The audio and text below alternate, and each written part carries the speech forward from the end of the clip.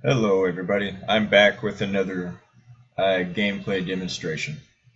Today I'm going to show you the map and the inventory. There we go.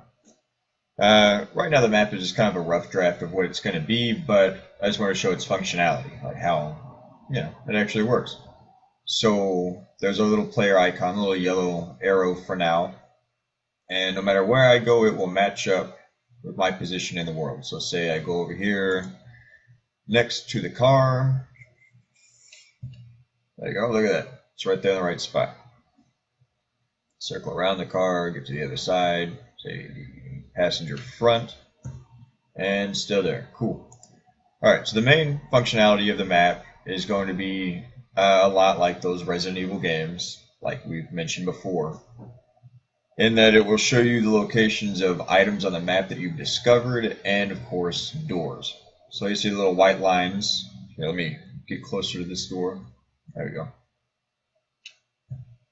See a nice white line right there showing the door.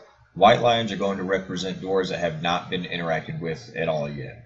So we don't know if they're locked or if they're unlocked. In this case, we can see a padlock on this door, so we know that it's locked. If I check it, a little debugger tells me that it's locked. It just dug through my inventory and also told me that I do not have the key that I need to unlock it. So I go back to my map. Now it's red. I've got this little demo key here sitting on this wheelbarrow. Whenever I pick it up, see it's in my inventory. Whenever I go to the door, it will automatically use the key if it finds out that I have one in my inventory. So there we go. And now that the door has been unlocked, I can see that the door has become green. Now it's unlocked. Go through the door. Okay. Another thing about the inventory is going to be item management, something I've always kind of wanted to have in my games, but I just never really knew how to do it. Finally found a good tutorial that really walked me through it and allowed me to do this right. So just like Resident Evil, once again, because they're sort of the benchmark for this sort of stuff, you have a storage chest.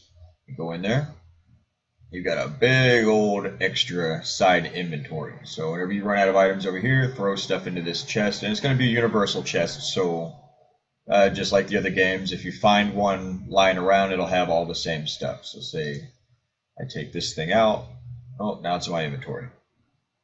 And just because it's something sort of familiar, not that this is actually going to be in the game, a little green herb here, so if I pick this up, actually before I pick it up, now that I've discovered it, whoops, wrong button, we can actually see it on the map now, right there. And if I pick it up, now it's no longer on the map, it's destroyed itself, but it is in my inventory. And I can send both of these things over here to the storage box, take them back out. Let me show you one more thing. There's another one that was kind of hidden in the environment. If I walk by it, don't pick it up, well, now it's marked there for later. I'm going to go ahead and take it though. Alright, let me run downstairs to the generator if you're familiar with the original House of Velez. And I'll show you how you can just use items from your inventory to cause events to happen. Say things like this right here. Nothing's going to happen whenever I check it until I go into my inventory, use this gas can. You can see the little spear trace that's triggered this, so now whenever I check it, well, the lights come on. And in my inventory, the gas can is gone. I'll be adding little things like notifications telling you that the item will be discarded and all that, so it doesn't freak people out whenever things are just being pulled from their inventory without them knowing.